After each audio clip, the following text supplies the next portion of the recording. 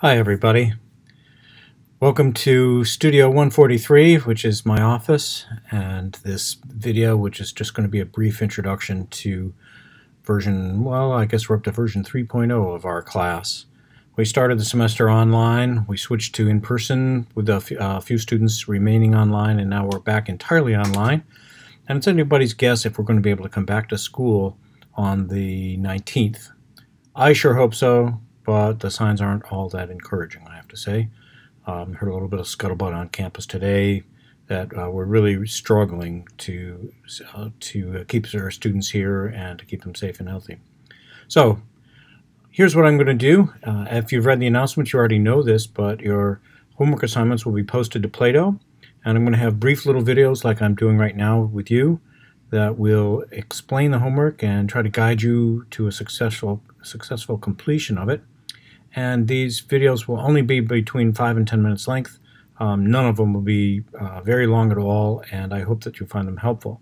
These will take the place of what we do in class, where we will demonstrate things using the projector and so forth, except this time I'm going to use screen sharing and various technologies that I'm still sort of figuring out to make little movies that will hopefully help you. The main thing is to get your work done and to turn it in. And so remember that there are always resources on the website, including a picture of a keyboard that you can download and print. You will need to be able to print in order to complete your homework. If you're on campus here, then the library is open from 9 in the morning to 5 at night, and you're able to use your card there to print. And if you're off campus, then you'll have to come up on it. You're pretty much on your own. You'll have to come up with some sort of system for printing out this music worksheets and doing them, and then sending them up to me. It's helpful if you can put them in JPEG format rather than PDF, although they're going out to you as PDFs, but there are a number of different ways that you can upload them as JPEGs. It saves me a little time because when I mark them up, I have to use a graphics editor.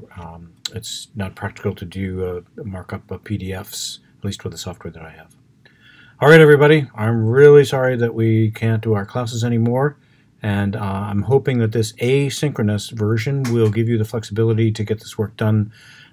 You really need to do the work in order to pass this course.